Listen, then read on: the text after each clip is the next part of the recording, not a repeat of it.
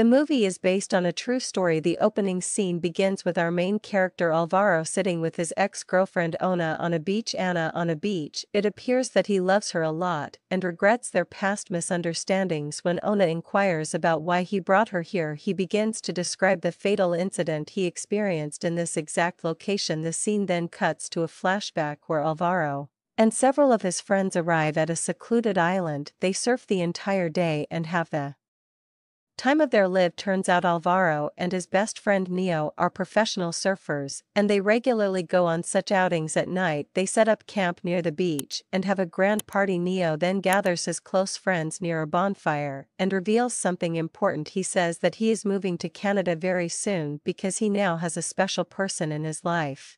And it's not a moose. She has recently become pregnant, so he plans to settle down with her. Upon hearing this, all of Nilo's friends are happy for him except for Alvar. He is clearly upset, but doesn't say anything for the moment. As the conversation wears on, Alvaro notices his ex-girlfriend Ona dancing with another man. It is revealed that the two recently broke up because of his infidelity and lies. He is still head over heels for her, but Ona has already moved on. Alvaro then approaches the guy and picks a fight with him. "What's up, bro? You want to go?" But before things can escalate, the others quickly intervene and separate them. In the next scene, Neo takes Alvaro to a quiet place to talk privately. He knows that his friend is upset about something, and he wants to know why. Alvaro then brings up the promise they had made when they were teenagers. They had vowed to travel the world and surf together, but now Nilo is breaking that promise and leaving for good. Nilo apologizes for the sudden decision and shares that he loves his girlfriend a lot. Since he is about to be a father, he wants to be there for her. Hearing this, Alvaro finally understands him and wishes him a bright future. He also gives him 2 plane tickets to Indonesia so that he can enjoy his honeymoon there. It is revealed that Alvaro had bought the tickets for them to surf there, but now that Nilo is leaving, he doesn't want to go any more. Early the next morning, Alvaro drives off to the other side of the island. He is having a bad headache due to last night's drinking session, but he shrugs it off and proceeds to do what he loves the most, surfing. Along the way, he gets multiple messages from his coworkers, Neo, as well as his family members. His sister points out that today is her birthday and advises him to make the occasional call home because his mother often misses him. However, Alvaro does not respond to any of the messages or calls. He then abandons his vehicle and starts walking towards the beach with his surfboard and backpack. Alvaro is listening to some music on his AirPods, so he doesn't realize that the sand beneath him is slippery. Why does he need his ears for slippery? The land is also very steep, which makes the walk difficult. Unfortunately, Alvaro slips at the wrong moment, causing him to slowly slide down the cliff. He manages to hold on at one point, but it is impossible to climb back up due to the sand. At that moment, he gets a call on his phone, and as he tries to reach for it in his backpack,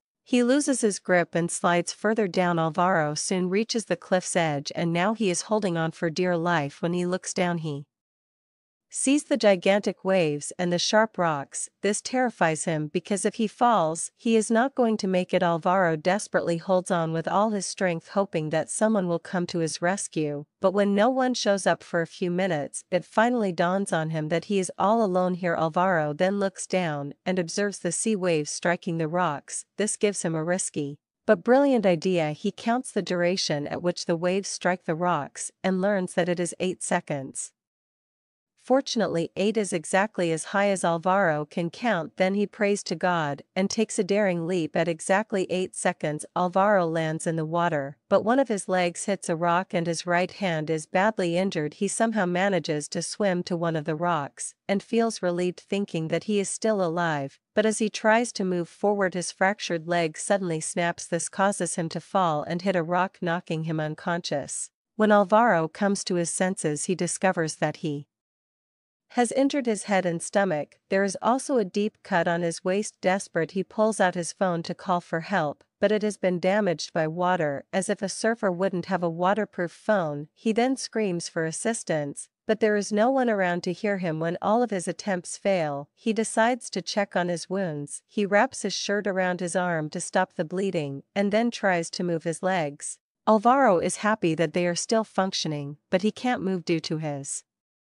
injured arm and leg, tired and dizzy. He then falls asleep on the rock. When he wakes up, he is devastated to learn that help has still not arrived, so he decides to take matters into his own hands. He observes the place carefully and decides to swim to the other seashore. The only problem is that Alvaro can only use one each of his hands and legs. Still, he pulls on his backpack and takes a leap into the water after paddling for while he feels a sharp pain in his stomach caused by muscle spasms and internal bleeding. He tries to bear the pain, but it does not go away. By this point, he has drunk so much seawater that he has started feeling weak. When he can't think of any solutions, he gives up on his life and begins to drown. In this state of helplessness, Alvaro's life flashes right in front of his eyes. He recalls the time spent with his ex-girlfriend and how happy they were then. This surprisingly ignites his will to live, so he swims back up again, buoyed by his boner in the present. Ona is in tears after hearing all of this. She forgives him for everything he has done in the past, but says that she cannot be with him anymore. She tells him to start his life from zero as Mean and kisses him goodbye before leaving. Alvaro stands up and attempts to stop her, but it is revealed that it is just his imagination. He also sees himself crawling to the beach,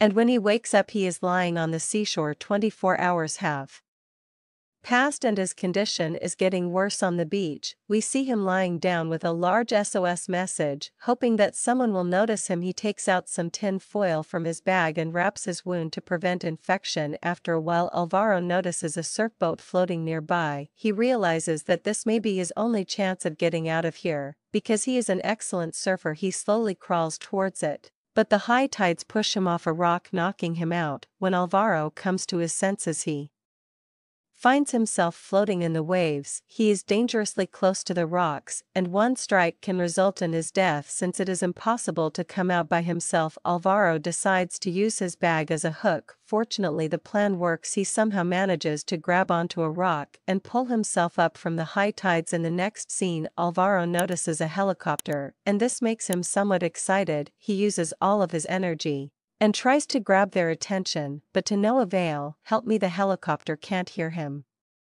due to the high tides, and it soon vanishes. Later, while Alvaro is sleeping, a cheeky seagull approaches him. Thinking he's dead, it starts biting his wounds, making them even worse. Alvaro quickly chases the bird away and crawls back to the shore. He is extremely thirsty, so he starts looking around for water. He obviously doesn't find any, and to make matters worse, his hand is poked by a fishing hook. Alvaro doesn't know how to stop the bleeding, so he applies some sand to it. After that, he urinates on a piece of tin foil to drink it, but fails, because it mostly contains blood. The temperature drops at night, so Alvaro wraps himself in tin foil into fishing net to protect himself from the cold. After a while, he notices lightning and thunder in the sky. This causes that awful Imagine Dragons song to get stuck in his head, and he wants to end it all, but it also makes him hopeful that he will soon be able to drink some water. However, his bad luck manifests as the rain stops only after a few drops. Helpless, Alvaro goes back to sleep and prays to God, saying, "I don't want to die." The following morning, he is awoken by the sudden ringing on his phone. He looks for it everywhere, but fails to find it. When the ringing persists, he realizes that it is buried in the sand, so he starts digging and eventually finds his cell phone. Alvaro notices that his parents have video called him, so he immediately answers it, even though it'll kill the battery.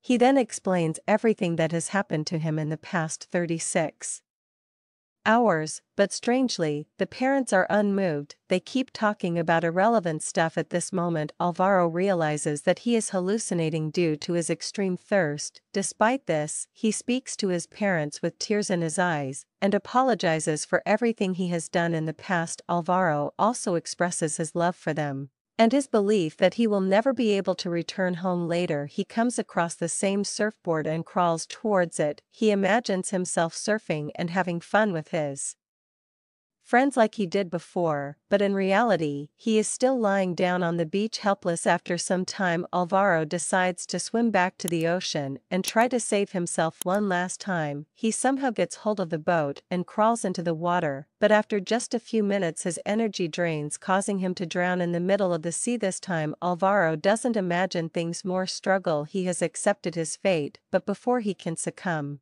due to the lack of oxygen, a rescue team notices his Surfboard. They immediately dive into the water and finally rescue him. Following this, he is flown to the hospital where his best friend Nilo visits him. Alvaro bursts out in tears and lets out everything he had inside him. He expresses his love for his parents, something which he has rarely done before. He also discusses Ona, who left him because of his arrogant nature. Alvaro claims that no one can love him as much as she does, but he must now let her go even if it is painful. He has regrets about everything in his life, but he must persevere and walk through it. Later, Ona also pays him a visit, making him very happy. In the final scene, the real Alvaro is shown standing on a cliff gazing at the vast sea. According to reports, he was rescued after 48 hours of being stranded. In other words, he has nothing on James Franco. Subscribe for more videos like this. Turn on notifications and leave a like to help the channel out. Thank you for watching.